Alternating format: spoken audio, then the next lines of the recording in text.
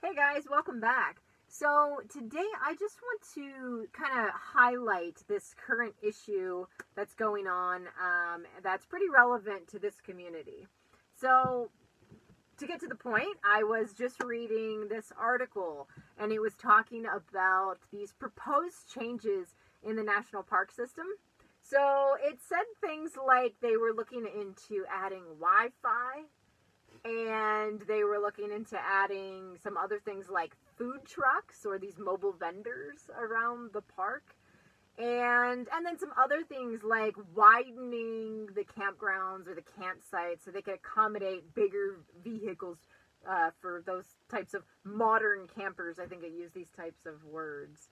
So, yeah. So, to be perfectly honest, my take was sort of a shock, kind of negative shock, because I don't know. I don't think it's the right direction for us to go to be, they use the term modernizing, but I think it's more like taking away from the parks, and it depends on where you stand as in terms of what you think the park should be.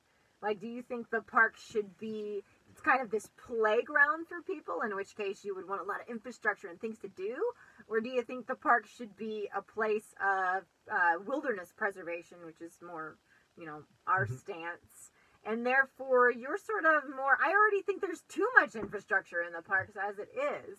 So, I mean, and some people might think, oh, no big deal. Maybe they won't pass that, or they won't actually do that. But honestly, judging by the history, we've just been adding these types of features. So we're probably not going to take away these features. We're probably going to be adding them. So this probably is the future of our national parks and maybe even national lands. And that's where the concern comes in.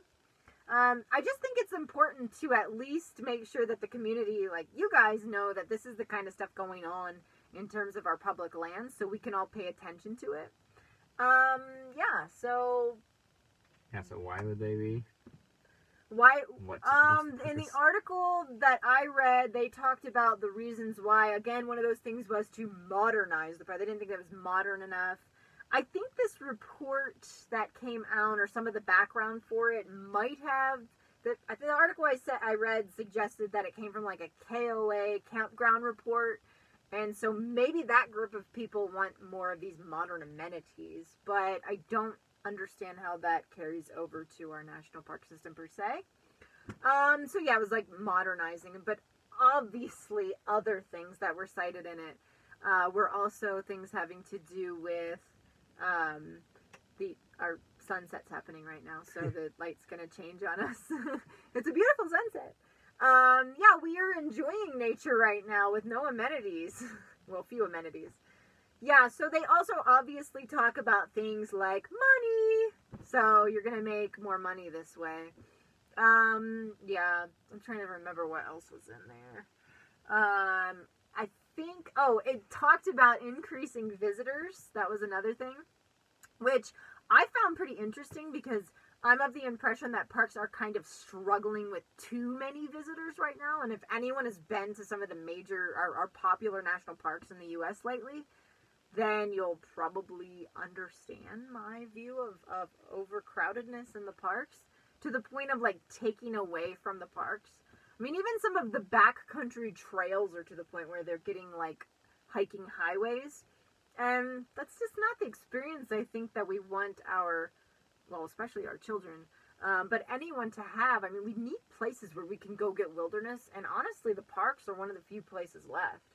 We have national forests, and we have wilderness areas within national forests, but otherwise we have parks, and the national parks are places where a lot of kids get their kind of dose of what would be wilderness, and so I think that it needs to be more of a wilderness experience for them.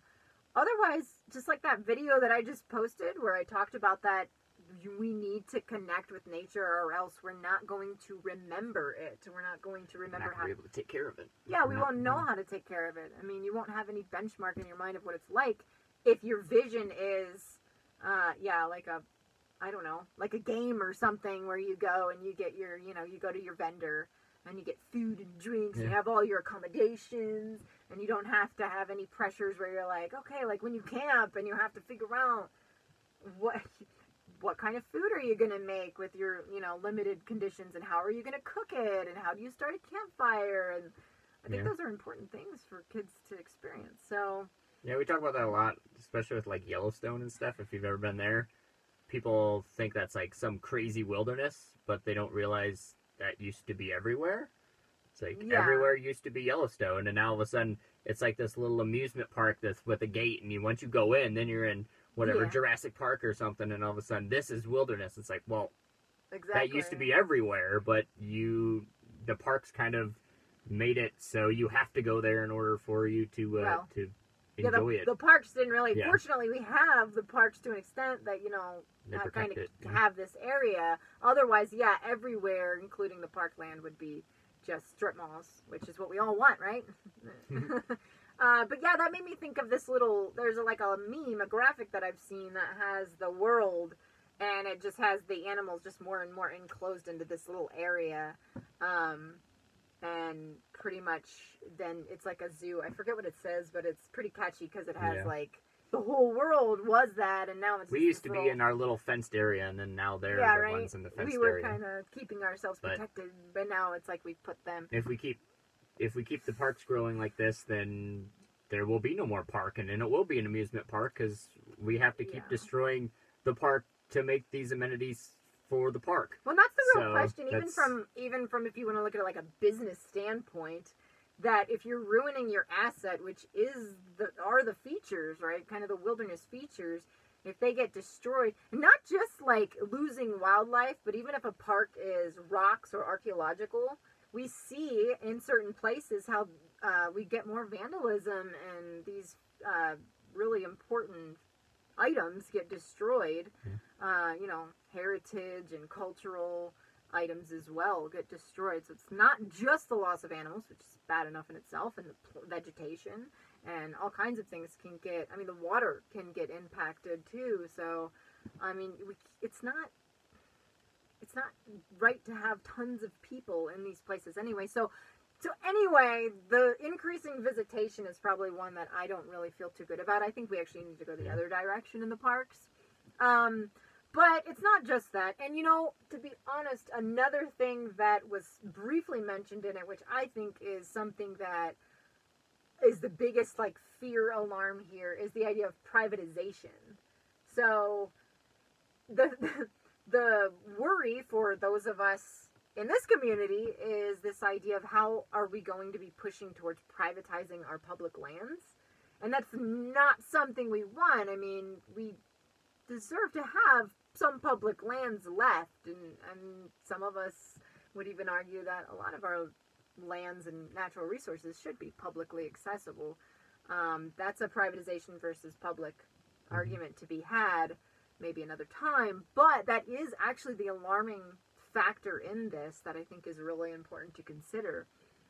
Because the way that they would be fulfilling this, they said, or they proposed, it would be through privatization or using private companies to come in and start taking care of these things. But how far does that go? Does that expand then beyond these features eventually? And how much then does that set a baseline where people are now dependent on these types of things? And I think that's what parks and public lands are. Yeah.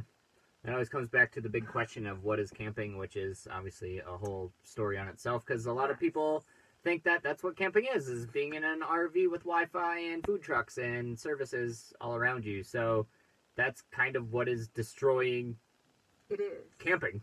So that's what's destroying the park service. So it's an interesting debate that a lot of times I've even brought it up to people, and it's a very touchy subject, oddly enough, that people get really offended about this, what is camping? And then there's this oh, you're the camping police, don't go there.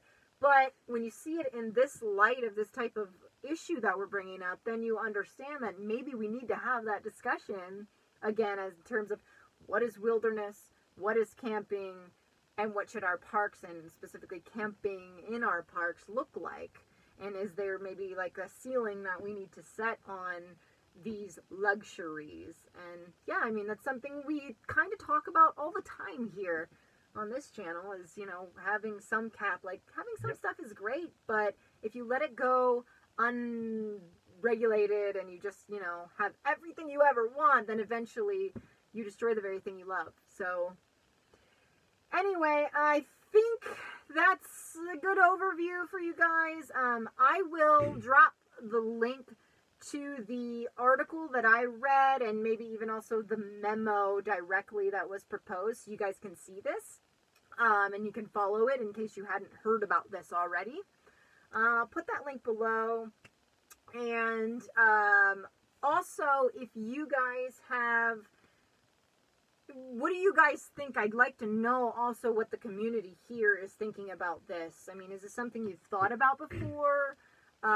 Even if they don't pass it this time, what do you think about this public land issue and this privatization? And let's talk about it. I think this is important. And also, having said this, if there are any other really important topics that you guys would like us to talk about so that we can bring light to it to the community here, then let us know. Put the topics down there. Give us an article or something to read so we can, brush up on it. I'd love to, I want to keep learning and finding out what's going on out there and keep up to date on this kind of stuff. That's really important. And then, we can use this as an outlet to share it with the whole community here. So we're all paying attention to this kind of stuff. So let us know. And and then next time we'll talk about the next issue, kind of give you our opinion like we did, but also just, it's not just our opinion that matters, but it's just bringing light to the important issues. So, okay guys, that's it for tonight. We are going to enjoy some of our public lands this evening. We just watched a sunset. Kind of. It just happened. And, and then we're just going to enjoy our evening here under the stars with little amenities. No Wi-Fi here. Bye, guys. Bye.